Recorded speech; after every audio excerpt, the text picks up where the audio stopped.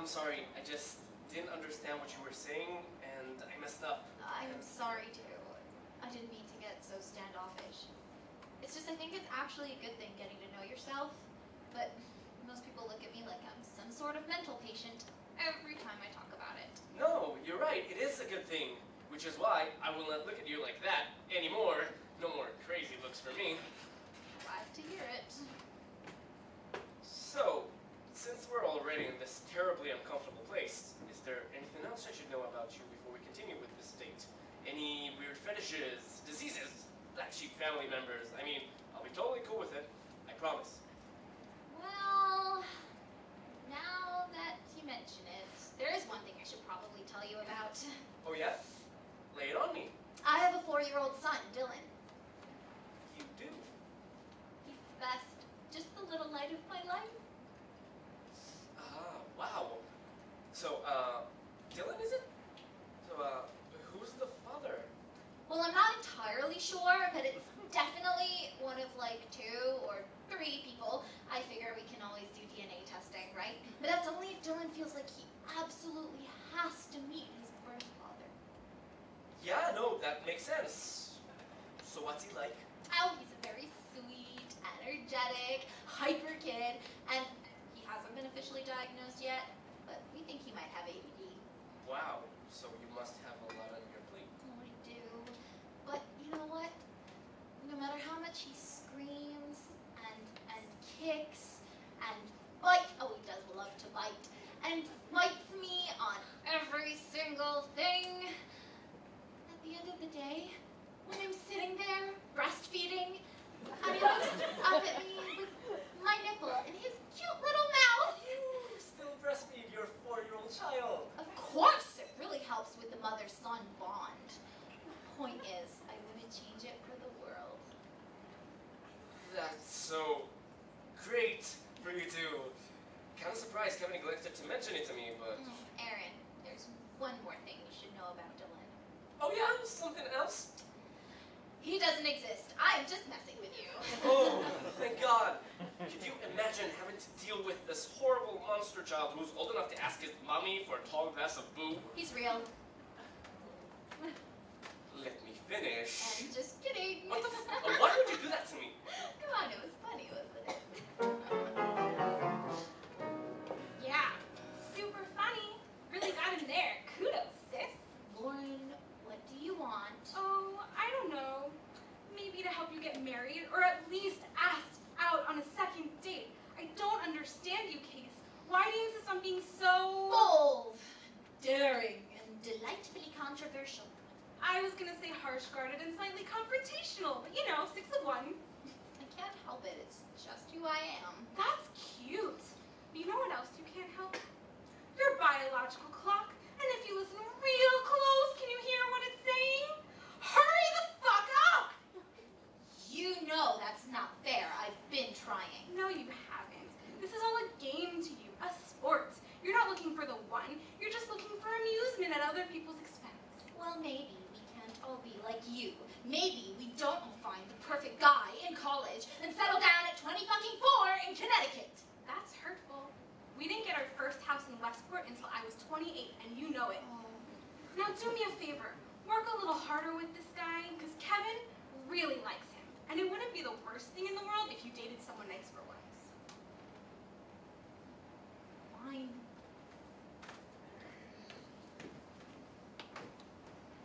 I'm going to need another beer, I think. Can I get another beer? Oh dear, did my menace of an imaginary child force you to start drinking again? He does have that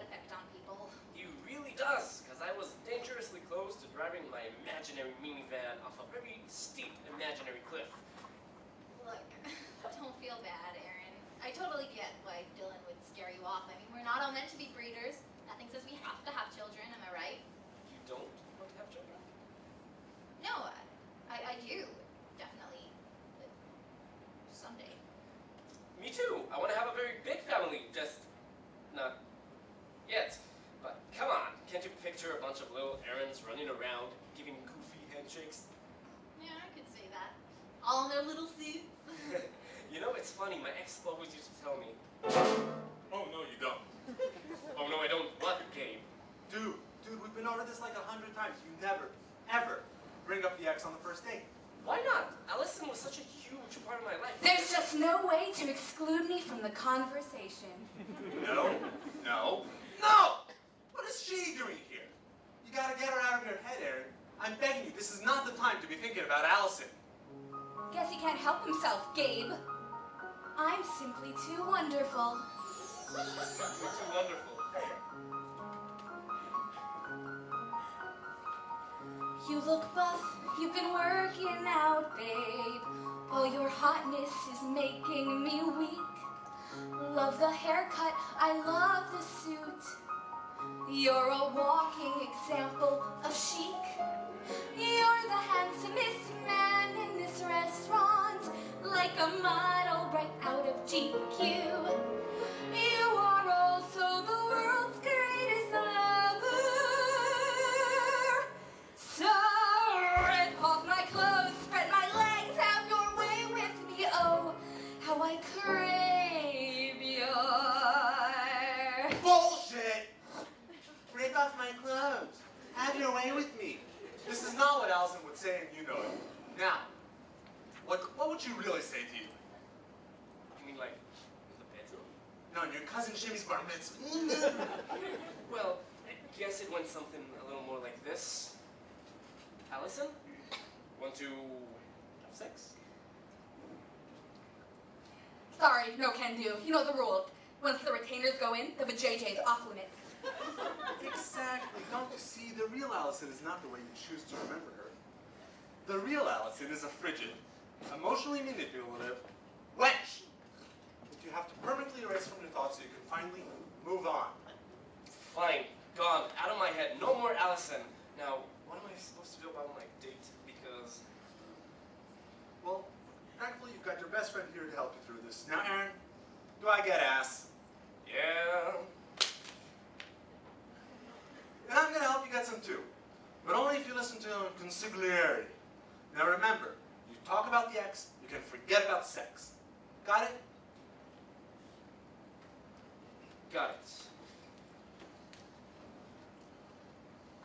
Your ex always used to say to you, what? Oh, not much. Nothing at all, actually. She was a mime. A mute. Can we please talk about something else? Absolutely, let's refocus. Now, I know men love to talk about work, so why don't you regale me with tales and delightful anecdotes about that? No problemo. What would you like to know? Well, what exactly is it that you do? Corporate finance, investment banking, and occasionally I fiddle around with mergers and acquisitions. Sounds riveting. Here you go. Thanks. Okay, so it might not be the most sexy or fascinating job on the planet, but it pays the bills. Yeah, but does it fulfill your soul? It fulfills my sole purpose of making money. I get it. So you're one of those, are you?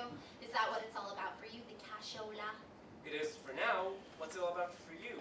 I think Kevin might have said you work at an art gallery. Has that always been your lifelong ambition? No, but at least it's creative and it allows me to study my craft. Which is? Photography. Oh, you're a photographer. Yeah. No. I dabble. I used to dabble. I own a camera. So, what sort of other work do you do at the gallery? Do you pick out all the pieces yourself? Sometimes. Why? Only because I thought the Damien Hirst exhibit was awesome. Thanks. How did you know about that? I might have done some research online before our date. You Googled me. Yes, I googled you. I had to know at least a little bit of what I was getting into before meeting you. What else did you find out? What didn't he find out?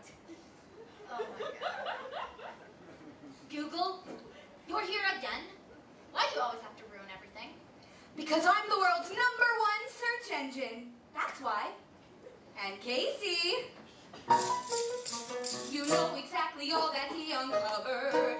Your dirty secrets aren't safe with me. Mistakes that you would better undiscover. I display them all for all to see. Like the time that you were kicked out of the Girl Scouts, or got high with your boyfriend in a church, or how you were thrown in jail trying to save a SeaWorld whale. It's all there when you hit search. 'Cause you can't erase it, you can't suppress all the information that my servers possess. There's a little saying that I hold dear: the World Wide Web is forever, so you never easy to fear. What are you doing? Well, I think that if you Googled me, it's only fair that I Google you right back. Do you mind? No, not at all. You know, you can't believe everything you read on the internet. Uh-oh, buddy. You're in big trouble. She's pulling up all sorts of web pages here. And watch out, because here they come! Twitter! Facebook! Your Facebook friends kept out at 54. YouTube! That movie of you in a dress that they Oh, know. come on. Being an inflated dinosaur. Was it hazing ritual? Instagram! Those pics where you look larger than a pumpkin. Was that spray tan? Or how you were accused of homicide. That was another Aaron Goldfarb. All the world will always know. You had a big just You can run, but you can't hide. 'Cause you can't erase it, you can't suppress all the information that our servers possess. There's no hitting backspace, no second chance. The World Wide Web is forever, threatening any shot at romance. Okay, Hotshot, clearly I didn't search hard enough the first time. Let's see what other dirt I can find on you.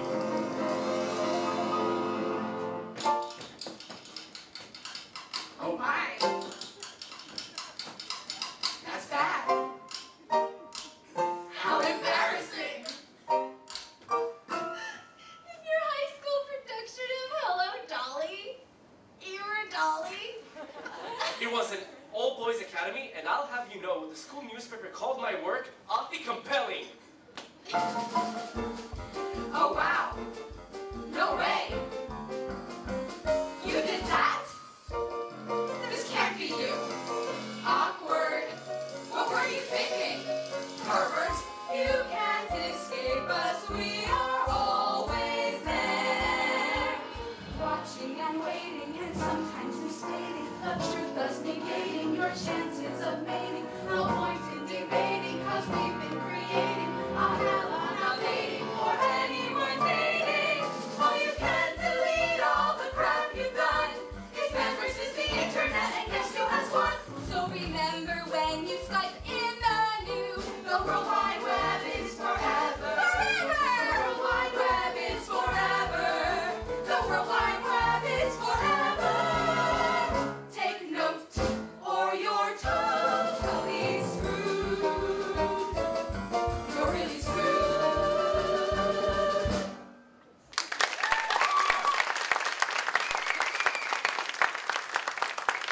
Can we please just call a truce? Fine, phones down. Back in their holsters. Okay, so I guess we both have things floating around on the web that we're not exactly proud of. And there is no way to get rid of them. Believe me, I have tried. I gotta say, I know the internet's supposed to be this great way to connect people or whatever, but I think it's doing the opposite, especially when it comes to dating. I agree. I mean, you can find out almost anything you want to know about a person before even meeting them. Yeah, it's like you make all these unfair judgments before ever meeting the person face to face. Or experiencing what it's like to interact with them. To hear their voice. God forbid, maybe even touch them. So,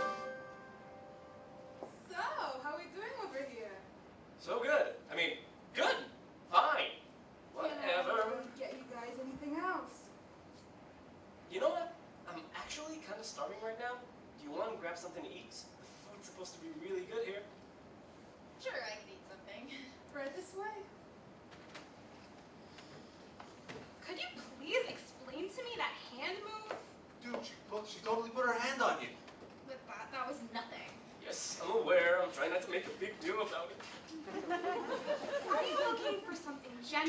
meaningful like I have with Kevin, or not? Sure, I mean, in theory. Then you gotta take it slow, because landing a quality guy is a marathon, not a sprint to Fuck County.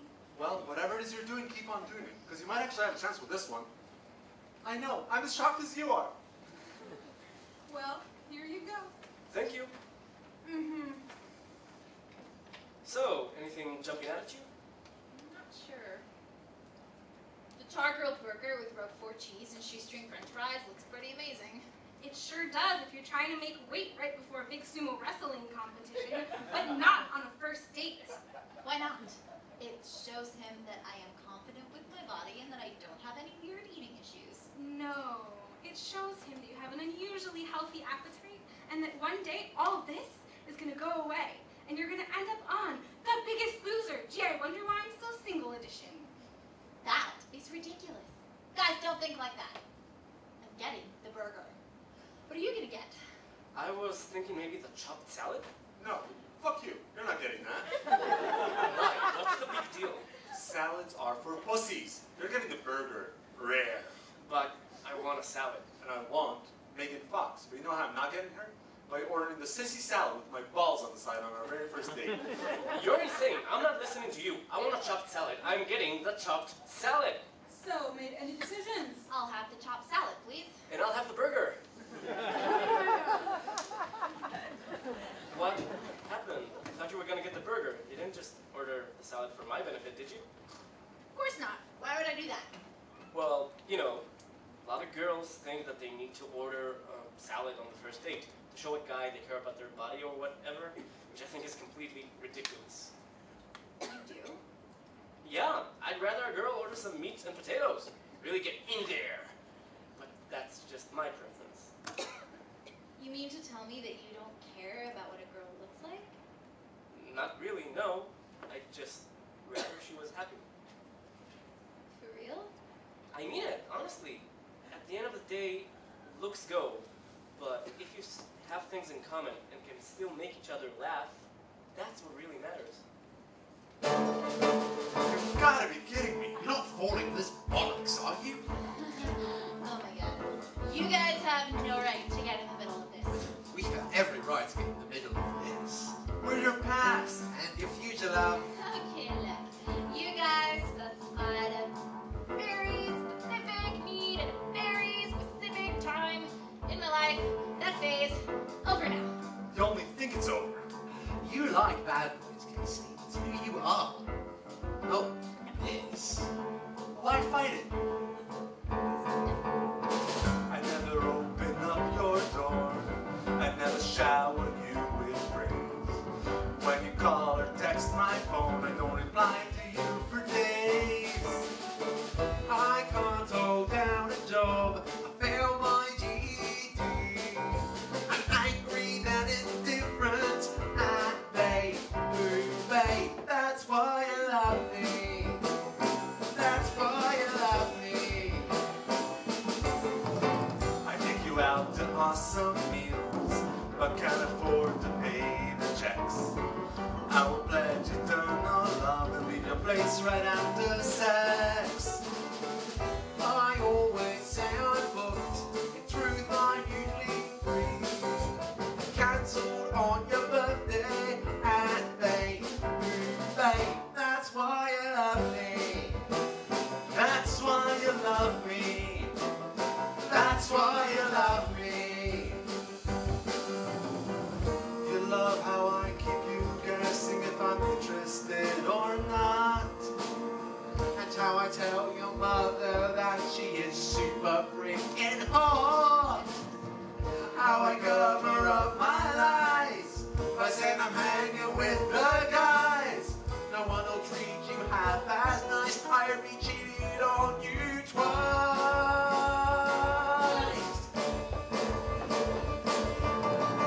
You've got no choice, you know you're hooked. You're hooked, you gave it up on the first date.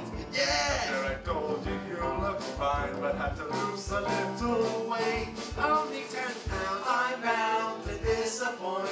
I'm sure that you'd agree. I'm snotty and neglectful. I'm nasty and self-serving. But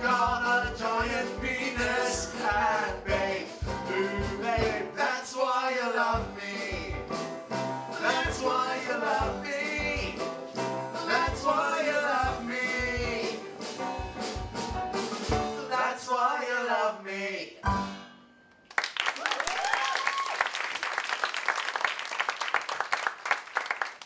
Wait, don't leave. You have no idea how much I miss the smell of cigarettes and apathy.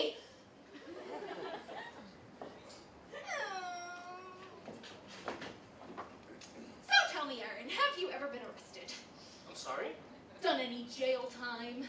Nope, no jail time here, although I did visit Alcatraz once. Hey, fun fact! How about drugs? Ecstasy, coke, methamphetamines. Ever have what some might label a problem? I tried mushrooms one night in college. Accidentally.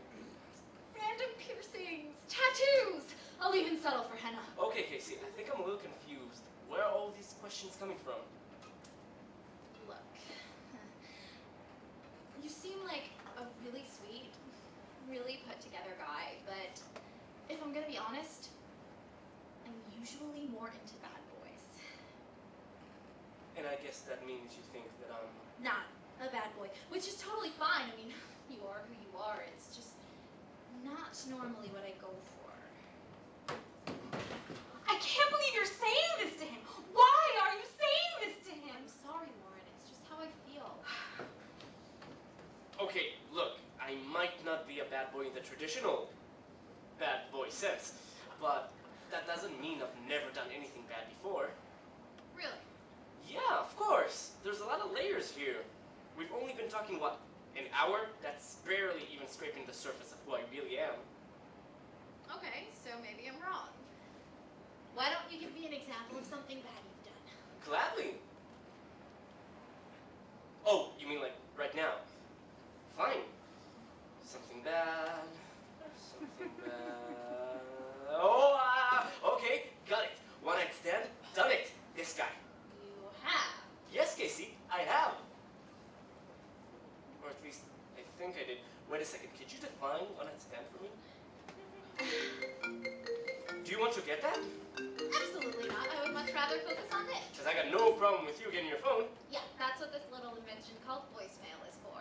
So, let me clarify. Blah, blah, blah, blah, blah. This is your bailout, sweetie, your bailout. Honey, I'm calling to bail you out. And I'm getting your voicemail once again. What's the deal? I mean, really call me back because I'm bored. And I'm feeling toast ignored. Later, case. My definition of a one-night stand is meeting some random girl at a bar one night, having your way with her, and then never seeing her again. Is that what you did? Not exactly, no. Who was she? She was my next door neighbor, all grown up, but it changed our relationship in a bad way, so... Look, Aaron, I appreciate the effort. I really, really do. But I think that before this date goes any further, we're just gonna have to agree that this isn't a love connection. But, I mean... Look, you're a really great guy, and I'm sure that somewhere out there is the perfect girl for you. I guess what I'm trying to say is I really want to be your friend. Okay. Did I miss something? Because I was under the impression that this date was going pretty well. Sorry. I'm sorry. One more time. You really want to be my... Friend. I really want to be your friend. Huh. Well, thank you, Casey, for that offer. That's definitely something to think about. I mean, who doesn't want more friends? Because friends, you know, are really the flowers in the garden of life. So let's just plant that seed of friendship and see how it... I'm sorry. Will you excuse me for a moment? I gotta run to the bathroom. Try to drown myself in the urinal.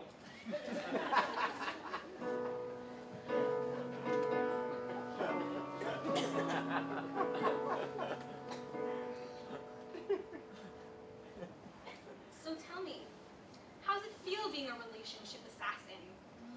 Lauren, give it a rest. I don't get you, Case. You claim you want what Kevin and I have, but when you finally find a guy who can give you all those same things, you totally sabotage